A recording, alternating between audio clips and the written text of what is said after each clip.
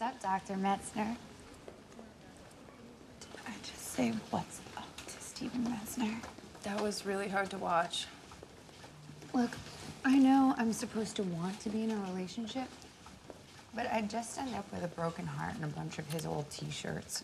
I mean, just from a purely logical perspective. What are you doing? I'm texting him. Of course you are.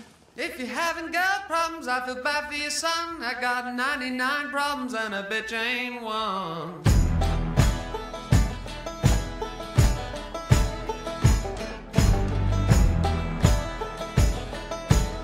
You know, you shouldn't have gotten her a balloon, actually. What do you think you are, the old guy from Up? You told me to get her a balloon. Well, I didn't think you'd actually do it. It's a terrible idea. Listen, hey, nobody knows about this, so don't say anything anymore. All right, I won't. That's from Emma. What's it say? Where are you? What are you writing? Hi, how are you doing? And then a winky face. No, Adam, it's after 10 p.m. Come on, the where are you text is like saying, hey, I want to have sex with you, but I just need to know how drunk you are. Hey, did you fuck Emma and then bring her a balloon? What? Did you tell me? No. Yes. You can't tell anyone. She just texted him, where are you? Oh, she wants the dick. Well, Adam, you want to come back strong here.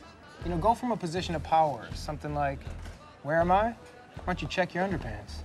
Yeah. Yeah. Don't write that. I would never write that. See, I like to be kind of scary. Like, boo, here comes my dick. Did you have sex with some girl and give her a balloon? Can we not tell everyone? I apologize. So what'd you write back?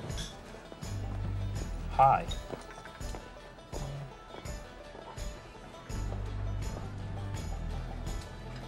Yeah, that could work. Yeah, it's not bad. That's fine. 99